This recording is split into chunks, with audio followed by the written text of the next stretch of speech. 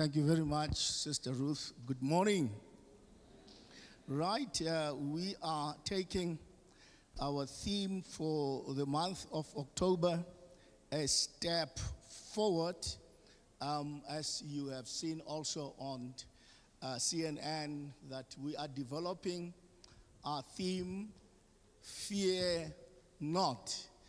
The first Sunday, Pastor Jean Benny read from Acts chapter 27, verses 14 to 15, and thereafter 21 to 22. And his theme was On Your Way to Rome. He referred to Paul and his core sailors. They were sailing to Rome and they experienced a shipwreck. They were afraid, but God helped them and they reached Rome safely. Last Sunday, Dr. Kalonji read from Psalm 23, and the message was the blessings of the shepherd, an antidote for fear. And this morning, we preach from Isaiah 43, verse 1 and verse 2. Today, you will be taught how to overcome your fears. Next Sunday, the last Sunday, Pastor Priscilla is reading from Genesis chapter 3, verse 10, and her theme is the words which were said by Adam and Eve to God, that they are afraid. Now, we know the words. This entire month, we are teaching and we are preaching how a believer can overcome their fears.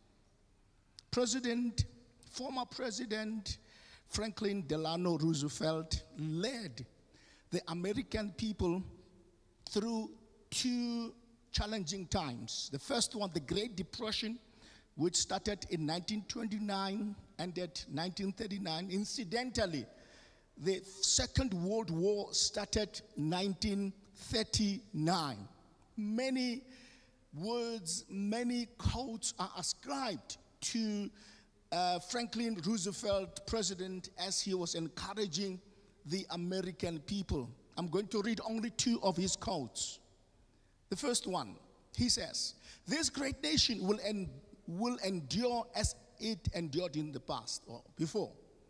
It will be revived and prosper again. So, first of all, let me assert my firm belief that the only thing we have to fear is fear itself." Secondly, he says in the second quotation, "Courage is not the absence of fear, but rather the assessment that something is more important or greater than fear."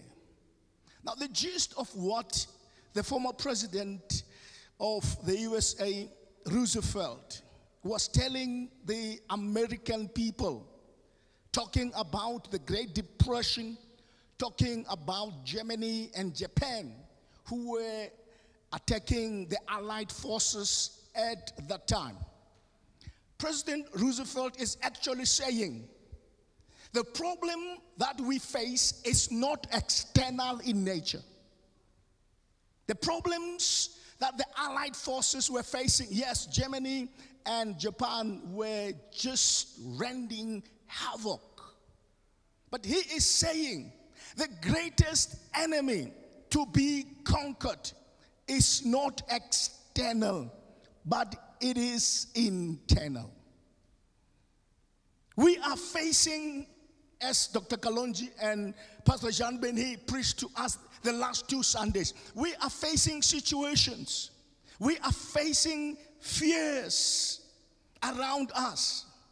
And you are taught this month that as a believer, you were not designed to live a life that is fearful. But the greatest enemy to be conquered, it's not external, it is internal. The greatest enemy to be conquered is fear. God has not designed us to live a life that is fearful. Let the enemy come.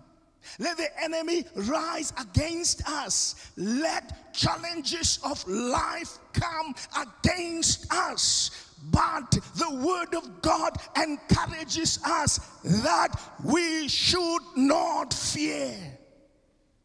And we are going to conquer our fears as believers.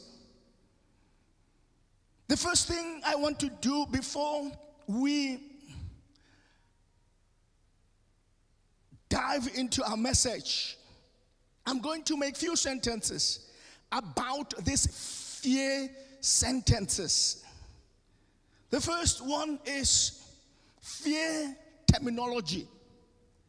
We read in the Bible, there are about 850 references where believers feared, where believers experienced situations where they were anxious, where they were terrified, as we do today. Now, what we realize is that it's not only, lack of a better word, ordinary believers, me and you, but we read in the Bible that there were prominent believers, prophets, kings, who were also afraid. We read in 1 Kings chapter 18, 17 and 18. The children of Israel are worshiping idols. And God sends the prophet Elijah to bring a message to the nation of Judah and the nation of Israel. And we read in chapter 18 that the idols which they worship were destroyed at the mountain of Carmel. Not only their idols and their idolatry, but also the false prophets of Baal. About 450 of them were also exterminated. What do you do in that situation? You're a hero in that situation. You bask in the victory of bringing the children of God from idolatry. But the opposite was true. We read in verse 3 of chapter 19, then he was afraid and rose and went for his life. Other versions are saying he ran for his life. What was he afraid of? He could face the 450 prophets of Baal, but he was afraid because of the words of intimidation from Ahab's wife, Jezebel. She says, go and tell Elijah tomorrow at this time, I'm going to do to him what I did to the prophets of Baal. Elijah became afraid in spite of the fact that God used him mightily. He was afraid. So it's not only ordinary Christians who are afraid, but all of us, even prophets, we face this debilitating emotion that is called fear. But the good news is that for this month, each and every one of us will be taught. You will have the word of God preached to you that you are going to overcome the fears that you are facing. It is God's will. God did not wire us like that. Irrespective of what you are going through, praise the name of the Lord. We are declaring, we are preaching that those who are facing dreadful situations, those who are facing terrifying situations, those who are facing anxiety, and some of you have lost maybe the natural way of sleeping. We have words for you today. Fear not, for the Lord is going to help you. Praise the name of the biology of fear. What is fear? Fear is an inherited biochemical human response.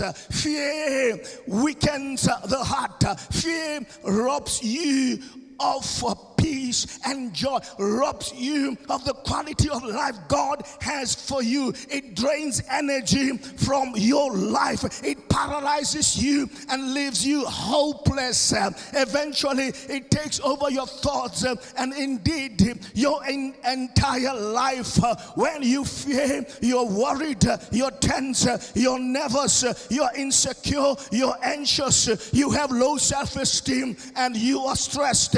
And the list goes further. Billy Graham says fear and anxiety is the natural result when our hopes are centered on anything or something other than God. In other words, we trust something, we trust somebody, we trust a mechanism, and we trust not God.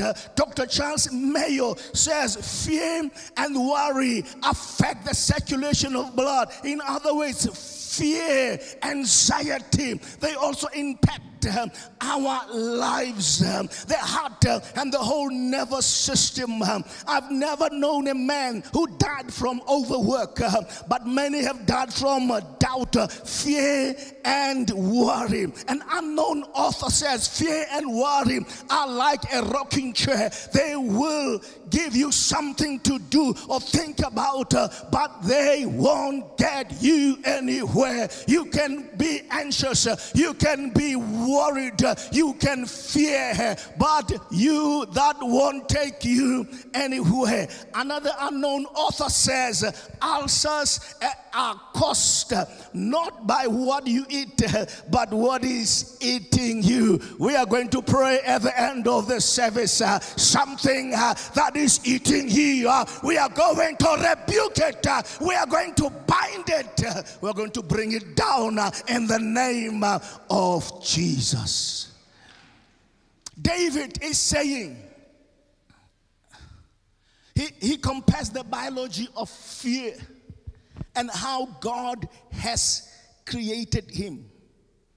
In Psalm 139, verse 13 and 14, he says, you formed me. Some versions are saying, you knitted me together in my mother's womb. Now, this means that I and you are not the result of mass production. God has knitted us together, David says, in our mother's wombs. God knew about you before you were conceived, before you were born. He says in verse 14, I will praise you, for I am fearfully and wonderfully made. Now, the word fearfully and wonderfully made, it actually means I am God in creating you. God skillfully, God intricately, God marvelously put you together. God has not created you to live a life of anxiety. You were you were created in his image, in his likeness. And Paul says in Ephesians 2 verse 10, for we are his workmanship, created in Christ Jesus for good works, which God prepared beforehand that we should walk in them, irrespective of the challenges that we and the fears that we do face. God has created us in such a way that each and every one of us, we are the work of art that God has created. What is the source of fear? Pastor Priscilla is going to preach about this next week. What is the origin of fear? We have already read or referred to Genesis 3 verse 9 and 10. The first reference of fear in the Bible is in Genesis 3 verse 10. God created our ancestors, Adam and Eve, and put them in the Garden of Eden. God used to come.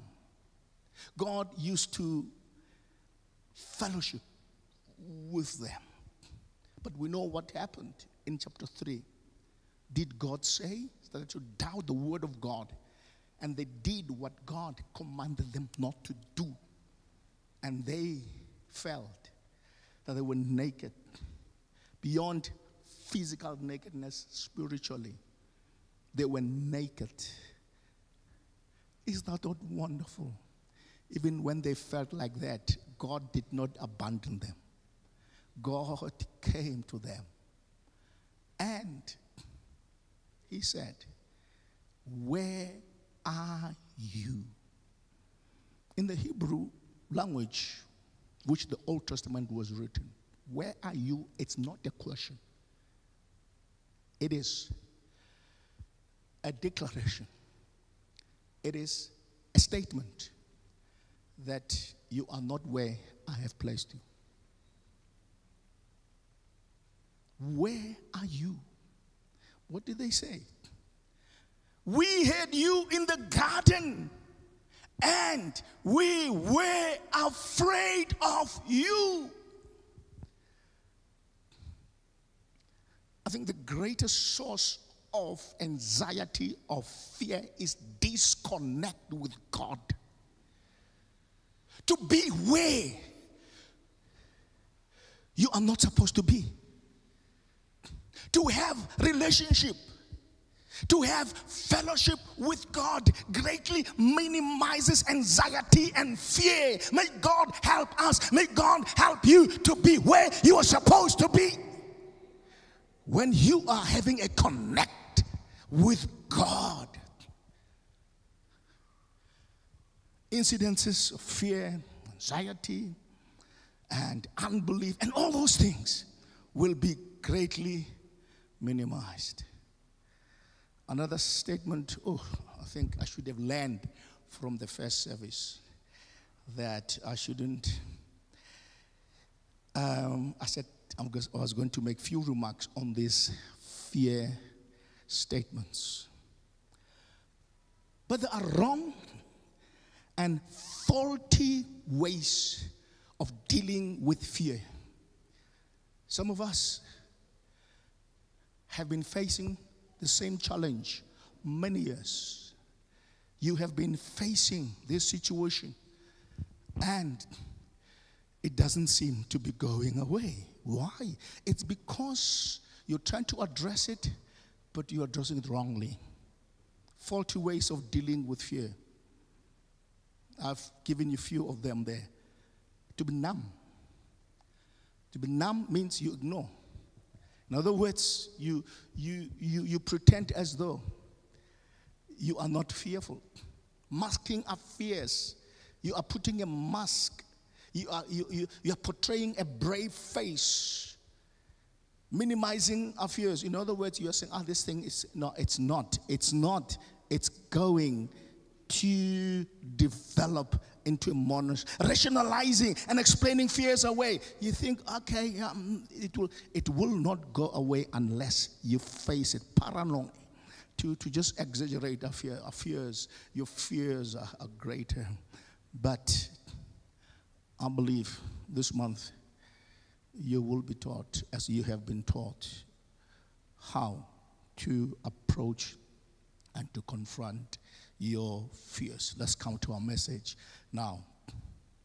3 ways to exterminate, 3 ways to live a life without fear, 3 ways to conquer this inside enemy called fear. The first one is that don't run away from your fears, but face your fears. Don't put your head in the sand and think your situation will disappear. It will not disappear unless you face it. The psalmist is saying to us in Psalm 55, verse 4 and 8. Now, verse 4 and verse 5, they give us an impression. The psalmist is fearful. My heart is severely pained within me. Verse 5, fearfulness and trembling have come upon me. Verse 6, so I said, oh, that I had wings like a dove. I would fly away and be at rest. You will not be at rest.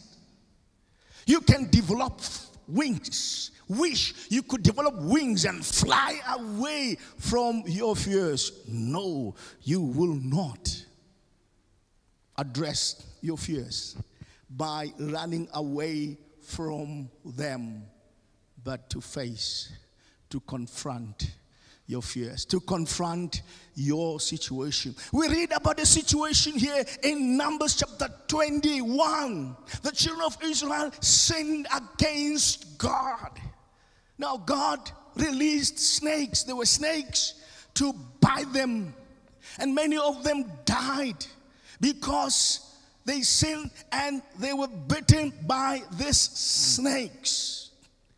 And God says to Moses, after he cried to God, God, are you exterminating your people? Are you destroying your people? God says to Moses, you should make him a brazen serpent. And after making this brazen serpent, you should put it on a tree, and whosoever looks at the serpent that is hung on the cross, they shall be healed. They will be well from their poison, from their snake bites. God takes the image of the same snakes that beat them, and he hangs them on their tree. Whosoever looks at this brazen serpent, whosoever faces it was healed. In other words, whatever that you are suffering from, whatever that has made you to be fearful, it is hung on the cross. Somebody shout the name of the Lord. You are facing your adversity. You are facing your enemy. You are facing your fear and your pain. The only difference is that it is on the cross when you look at it. Why? Because Jesus took away your fears on the cross. Face. You can't run away. It's just an image that your trouble 2,000 years ago was crucified on the cross of Jesus. Whatever thing that makes you fearful was hung on the cross. David, children of Israel, are facing an enemy They are facing a mountain. They are facing a giant. They are facing Goliath. I preached a sermon in the past, battle before battle, victory before battle. All the Israelites, including Saul, were afraid to face Goliath. But David, the shepherd, the psalmist, faced Goliath. He did not run away. He faced Goliath. We will not defeat our enemy by running away from our enemy. In fact, David won the war even before he faced Goliath. He started to negotiate. Dr. Tende, he negotiates the price before the fighting. He says, what will be given to the man who's going to defeat this giant? David had to confront this giant called Goliath. He says to him, you come to me with a sword and with a spear and with a javelin, but I come to you in the name of the Lord of hosts. David had to face your Goliath. Praise God. You are going to defeat him. We are going to defeat our Goliath.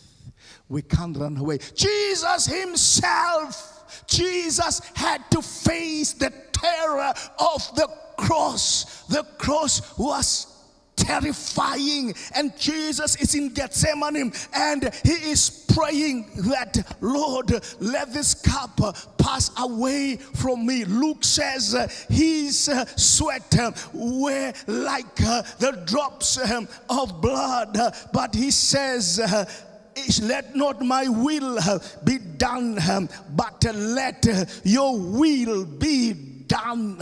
Jesus had chances, options of not facing the cross. You remember Satan told him that he should bow to him. He will give him all the treasures, all the kingdoms of this world.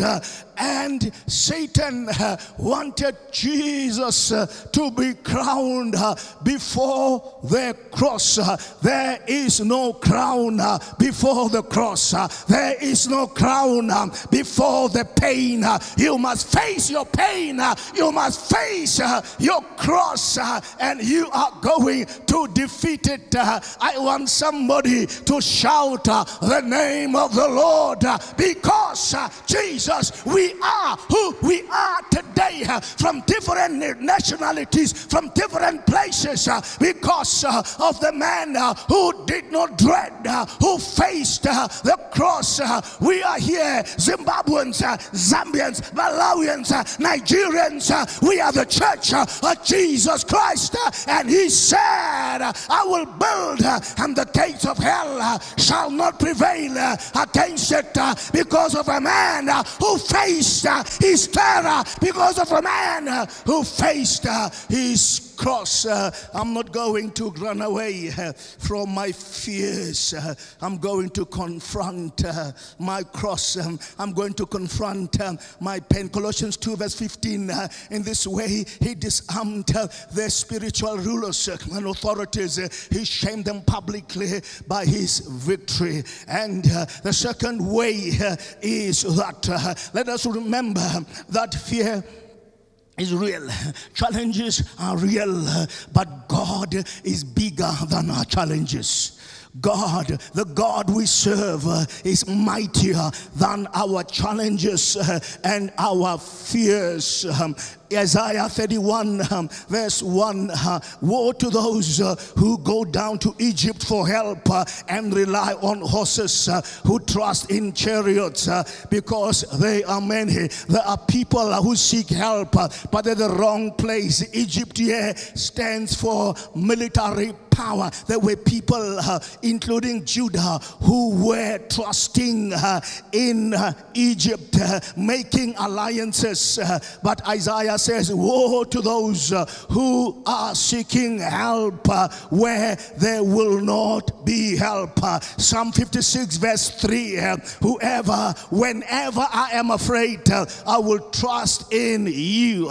In other words, whenever I am facing fear, I will trust in the Lord.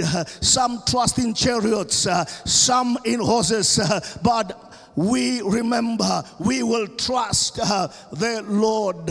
In other words, there is a realization that God is bigger than our fears, than our challenges. The last point before we conclude, in spite of your fears, let us move. Praise the name of the Lord. Hallelujah. You have fears, you have doubts, irrespective, in spite of what you are going through, take a move, take a step of faith. In Matthew 14 and John 6, we read about the miracle of the multiplication of the bread and the fish. After the multitudes were fed, Jesus went to the mountain to pray, and he commanded his disciples to take a boat and go to the other side. Jesus was praying at the mountain, and the disciples were in the boat, and when they were in the middle of the Sea of Galilee, the ship experienced winds and storms. It was buffeted, and they were afraid. Note this. Jesus came to them walking on the sea, walking on the waves and the storms. It was what time? It was the fourth watch. The fourth watch is very much significant. The fourth watch, Jewish mystics believe that it was the time. Pastor Simopie, you're a prayer warrior. They believe it is the time from 3 to 5 in the morning. They believe it is the time of visitation. It is the time when God visits the earth. Sometimes mysteriously God wakes you up at 3 in the morning. You don't understand what is taking place. 3 in the morning, the fourth watch, it is a time of visitation, but also it is a time when demonic forces are operating, are working at that time. Praise the name of the Lord. At the fourth watch, when there were waves, when there were fears, failures in the boat, Jesus came, and Jesus was walking on the water. And Peter says, the disciples said, it is a ghost. It is a ghost. You know what? The people, the career fishermen who were fishing, go Galilee, they had this belief that there were hundreds of boats which capsized and fell. They are down the Sea of Galilee. Fishermen have died, and they believe that at the fourth watch, they believe that the ghosts of those people will come. Anyone who is found fishing at that time, there will be also exterminated. This is what they believe. But let me tell you, irrespective of what is happening, between 3 and 5 demonic forces unleashed, there are prayer warriors who wake up, who seek the Lord, who are praying for you, who are praying for the church, and we will overcome. Peter said, Lord, if it's you, bid me to come to you. Jesus said, come. They did not wait. They did not wait for the storm to cool down. They did not wait for the winds to stop. But Peter walked on water. Take a move. Take a step of faith. There are storms around you. Take a step of faith. The Lord is on your side. Let's stand up. These guys are saying, Pastor, it's time up. Let's stand on our feet. Praise the name of the Lord. Pastor, what are you saying? Kalonji, what are you saying? Jean Benny, Pastor Priscilla, what are you saying? What we are saying today, this month, is that it is time to break loose from your fear. It's time to be free from your fears. It is time to take a move. What are you replacing that with? You are replacing it with the word of God. John 8 verse 32 says, you will know the truth, and the truth shall set you free. The word of God shall set you free. The word of God will free you. Sorry guys, I'm reading the last text. Isaiah 43 verse 1. But now, this is what the Lord says. It's not what the preacher says, but this is what your God says. This is what your Savior says. He who created you, He who formed you, do not fear, for I have redeemed you. I have summoned you by name. In other words, we are like this. I don't know all of you by name, but God knows your name. God knows what you are going through. God knows your family struggles, what you are facing. God says, I've called you by name. Praise God. You are mine. You don't belong to anywhere, but you belong to God. The last verse. When you pass through the waters, I will be with you. And when you pass through the rivers, they will not sweep over you. When you walk through the fires, you will not be burned. The flames will not set you ablaze. Praise the name of the Lord. Why are we making these bold statements? It is because 2,000 years ago Jesus died for the same situation that you are facing on the cross, and today we plead the blood of Jesus. We plead the blood of the cross upon your life and upon your situation. Let's close our eyes and we are praying, and we are saying, God, thank you for your word. Thank you, Lord, for the cross. Thank you for Jesus. Calvary is not a mountain. It's not a hill. But it is the finished work that Jesus did on the cross. That's all.